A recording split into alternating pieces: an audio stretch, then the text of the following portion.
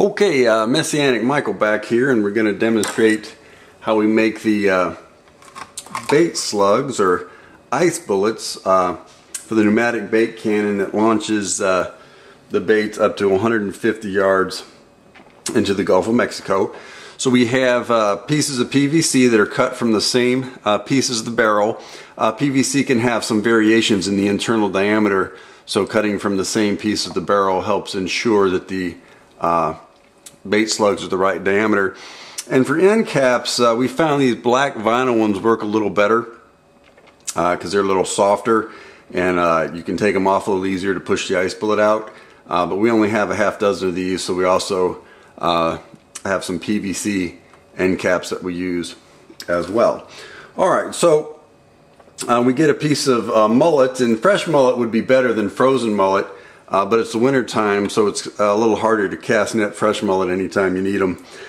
So we've got some frozen mullet, and we took it out about half an hour ago to begin to thaw, but we don't want it to thaw too much because then it runs a risk of getting mushy when it refreezes in the ice bullet. And this is an example of a monofilament leader. It's 80 pound, and this is a size 7-0 Gamakatsu hook, which fits nicely in the ice slug mold, and also does a real good job catching redfish. We have a real high hookup rate with these bullets. And then we have a 4, 5, or 6 ounce sinker that we put in line in the leader, and you're trying to pick the weight that's necessary to hold the bottom based on expected tidal conditions. So some of these things are essential and some of them are refinements. Like one of the refinements is lubricating the bullet mold in a little Menhaden oil before assembly, and that both helps get it apart when it's time to hook these up to the fishing line for the bait cannon and get them out of the mold. And the hope is, the expectation is that Menhaden oil or Poby oil will also help possibly attract some fish. And I'm putting on the gloves because if you get that Menhaden oil on your hands, the smell of the Menhaden oil is kind of hard to get off, so it's suboptimal in lots of ways. So this is the first cut is the mullet head, which we've caught a lot of redfish on mullet head. So with a bigger mullet head like this one, I like to hook it kind of through one eye and out the mouth, and the weight goes down into the bottom of the mold, and when we load that up, we turn it around so that the weight is forward in the mold, so the projectile is flying with the weight forward. And then you need to make sure that the snap swivel is hanging out, because that's where you're gonna, I'm sorry, that's not the snap swivel, that's just the swivel end of the leader is hanging out, because that's where you're gonna attach the snap on the main line. And then we've since the water here doesn't smell that great, so we're using bottled water to fill it up and to complete the rest of the slug.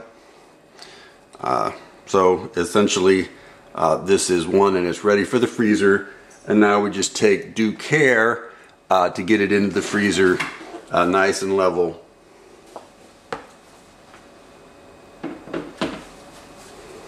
Alright, so that's the gist of it. So I'll go ahead and demonstrate making a couple more here, but these will go a little faster. I won't explain every little point. Dip in the Menhaden oil, get the end cap on. People like different sizes of cut mullet. We've learned over the years that this size slice works pretty well.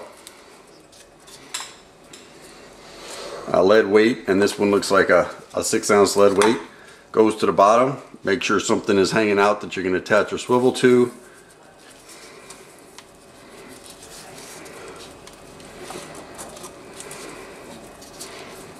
get the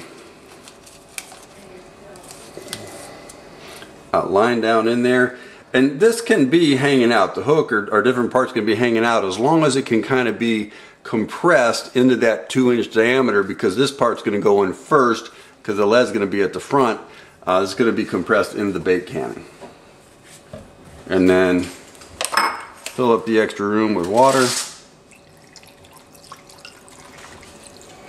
And that'll be a nice bait slug when it comes out of the freezer.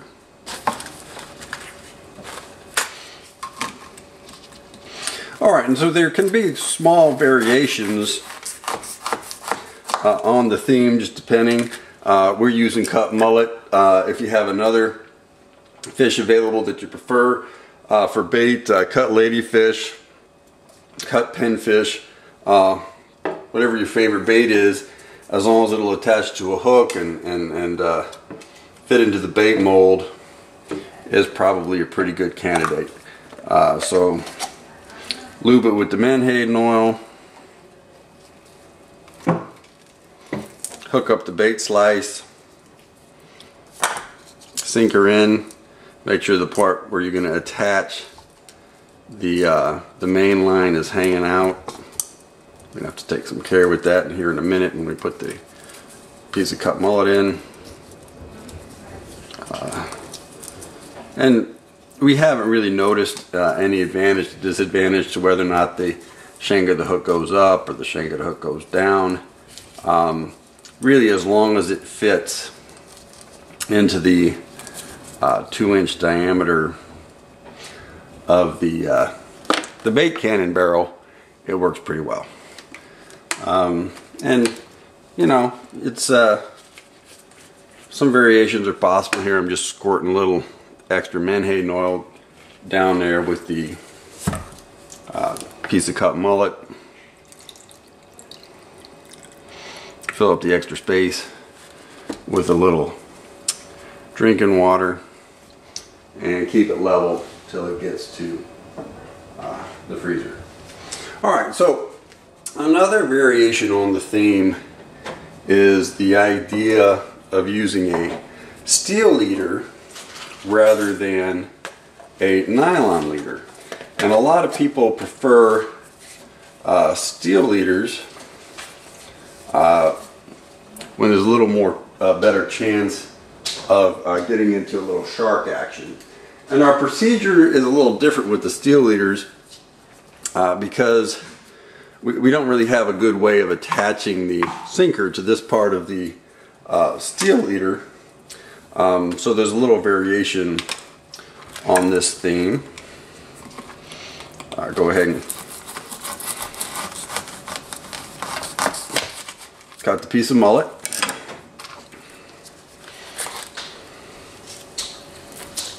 Hook it up.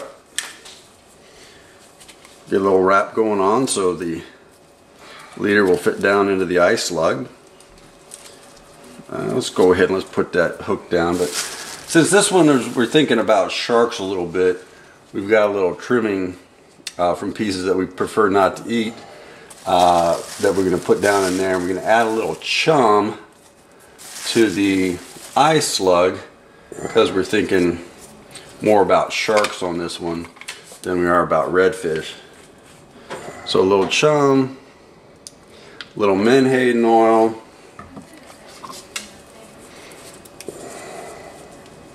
a couple wraps in the steel leader.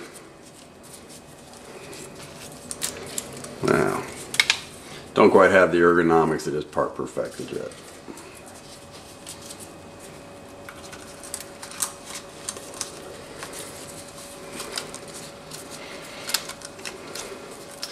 And then make sure that this end is hanging out where we're going to connect our those chunks are a little too big. Get some smaller trimmings.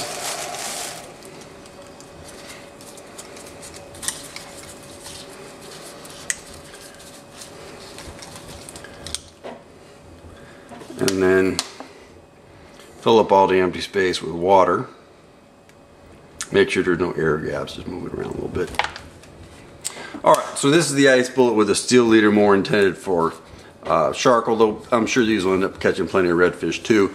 And then what we'll do is when we hook up the main line with the snap swivel, we'll connect a lead weight, 4, 5, 6 ounces, maybe 3 ounces if it's a really light tidal day, with the snap swivel right here. And then this, in the version with the steel leader, this ends up the front, so all this ends up in the back, because you always want the lead part to ride in front. So the lead weights that just end up being pushed out by the ice bullet and riding in front on the flight out into the Gulf of Mexico.